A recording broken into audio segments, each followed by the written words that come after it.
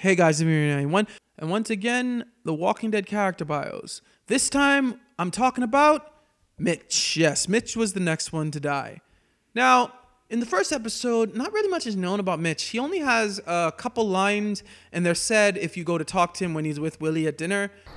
Want to see something cool? I want to see. You see him making a weapon, which kind of tells you that this guy can probably take care of himself. And not much is really known about him until we actually see him at the greenhouse. When he goes with Clem and Ruby to get the barbed wire, that's when you really find out more about his character.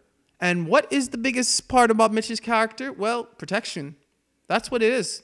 Mitch really has a strong protection aspect to his character. He wants to protect the base. He wants to protect his friends. We could even see that in the way he died.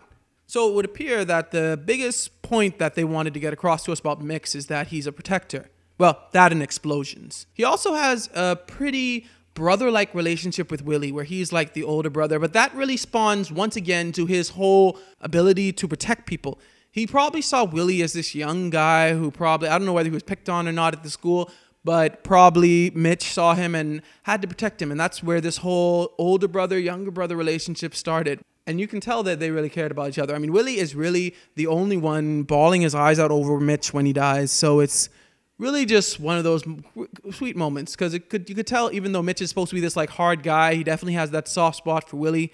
And when it comes to protecting his friends, he is more than willing to put his life on the line. Other than that, though, not much is known about Mitch. He has a brother relationship with Willie, and he's basically willing to do almost anything to protect his friends.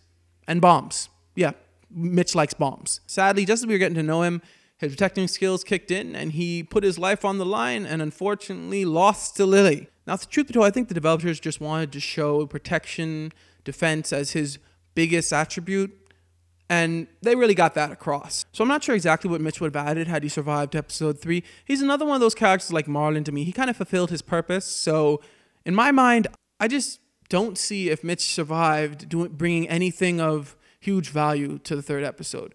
But what do you guys think about Mitch? And do you guys think he should have survived to episode 3 at least? Let me know in the comments below. Thanks for watching. Like, share, and subscribe. May God bless you all.